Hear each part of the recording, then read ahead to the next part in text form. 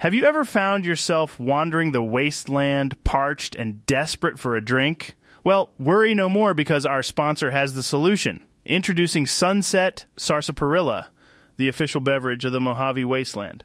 It's the perfect combination of sweetness and carbonation that will quench your thirst and give you the energy you need to keep trekking through this unforgiving landscape. Now, I know what you're thinking. Joe, is Sunset Sarsaparilla safe to drink? I don't want to end up with radiation poisoning. Well, let me tell you, Sunset Sarsaparilla has been thoroughly tested and is completely safe to consume. Definitely. In fact, it's so good you'll forget you're even in a post-apocalyptic wasteland. Another question is, Joe, hasn't Sunset Sarsaparilla stopped production since the Great War? The answer is no. The NCR is actively building new manufacturing factories in the West, and those factories produce many products.